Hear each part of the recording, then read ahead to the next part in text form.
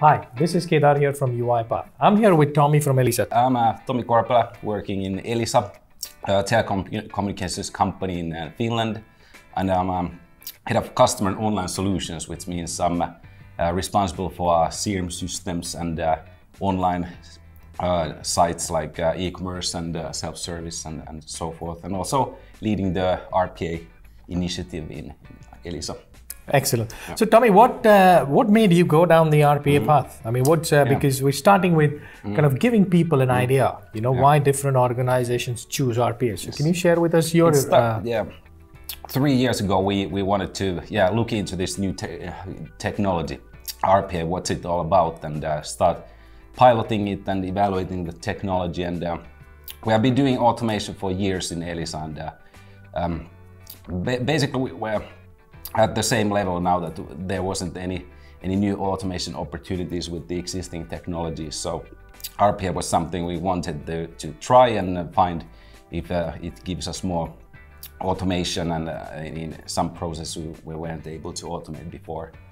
So that was like experimentation at first, and then quickly we saw the results and the impact it had, and we really were eager to start scaling it up forward. So yeah.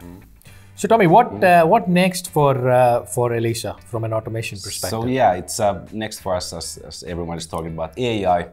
It's for us also to integrate these new technologies with RPA robots to go hand in hand with the RPA and machine learning algorithms, for instance, which we are also building inside our company. For instance, chatbot, we already have chatbot in production, and one use case would be to trigger RPA robots via chatbot if a customer wants, for instance, to execute the SIM card change, for instance. That is something that we can integrate these different technologies, and RPA will do the hard work on the background. So this is excellent, because you're talking about a traditionally manual process. Yeah, definitely. And so everything will be automated, the whole customer service process and the delivery process in the latter. So this is all about improved customer service. Yeah, and customer experience especially. Yeah, they can do it any time of the day, and they get the service.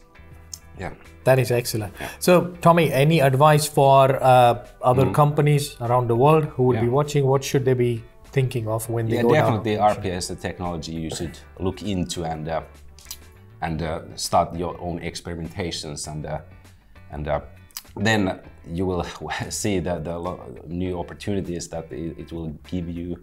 And to be able to scale up, you need to train your personnel for RPA so that everyone is aware where it can be used, where it's at its best, and how to start scaling up and integrating with these other technologies as well. Excellent. Tomi, thank you so much. That was very insightful. Thank you. Thank you, everyone.